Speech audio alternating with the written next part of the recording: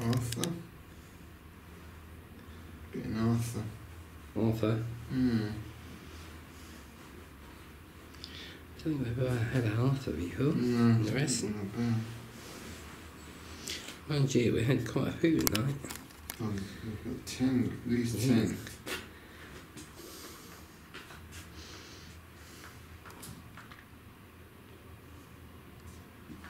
I don't think he's military though, he's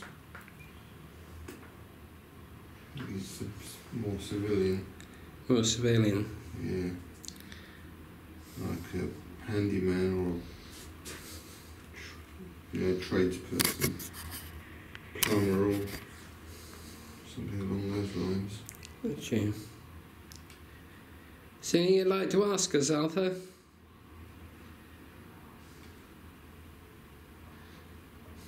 Why are you here? Come to see you.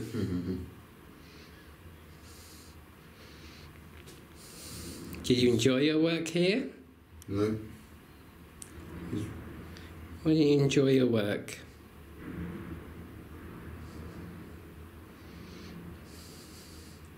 He's wearing what I can see. I actually got a mental imaging, which is kind of the first time tonight. He's got like a white shirt with the sleeves rolled up, like a waistcoat over the top, and a flat cap. Army bastards. Army bastards. Nice. So obviously he was not a fan of the army. I think it was more the way they treated him. Yeah. Is there anything you'd like to ask us, Arthur?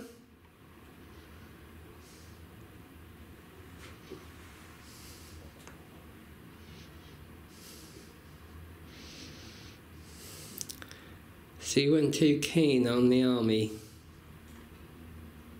It's definitely local. I think he's from the town. He's got quite that was me that tapped. Strong accent. Yeah, there's something on the floor as well, Lucy. I'm standing on. What's it? When you say, you mean Norfolk accent? No, Suffolk accent. Suffolk accent. Yeah. He's from the, I'm sure he's from the town. I'm sure he's alive. He's not someone who's come in specially. I think it's someone that's just employed locally. For like maintenance or whatever, but he's not, yeah. I don't think he's treated him very, great deal of respect. I really do, unfortunately. No, we're taught this is 1940s, the sort of wartime.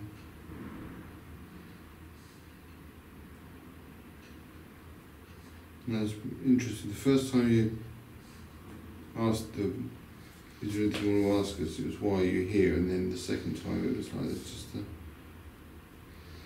like a whole load of questions, and they were all sort of jumbled up, so I couldn't get anything, couldn't sort it out. It's quite, I'd say quite elderly, I don't know, 50s, 60s.